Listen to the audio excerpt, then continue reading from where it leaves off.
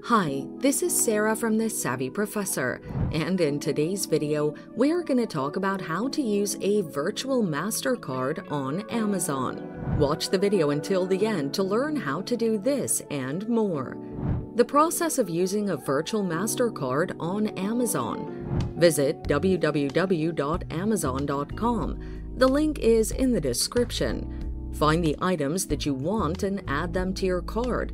Make sure to check if there are card limitations on the types of purchases you can make with your virtual Mastercard.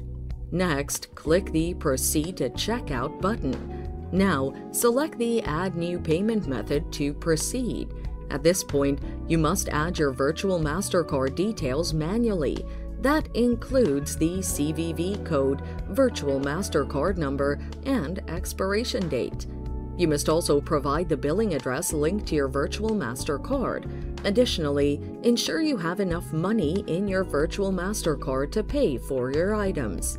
Now, review all the information you entered and click Place Your Order to finish placing the order for your items.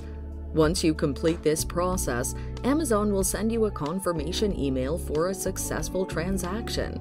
So there you have it, guys. Using a virtual Mastercard on Amazon is that simple.